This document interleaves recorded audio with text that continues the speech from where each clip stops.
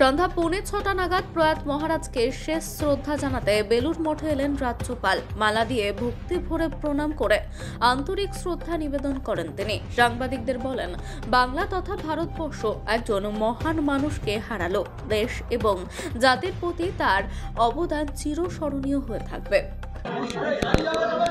Bengal has lost, India has lost a great spiritual guru who has been the mountain hope of millions of people who believed in God, believed in humanity, and believed in the tenets propagated by Sri Ramakrishna and Vivekananda.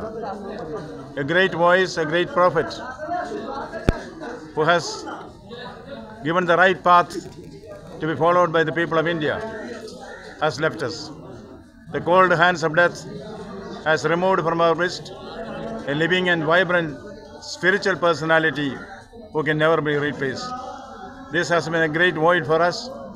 Certainly, we will live by the teachings which he has taught us, and also the life, exemplary life, which he has lived.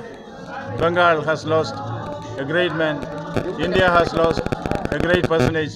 It is very difficult to make good the loss at any point of time. Let us commit ourselves to follow the great path followed by the great saint that was with us, guiding us, enlightening us, enriching us, and emancipating us. Thank you.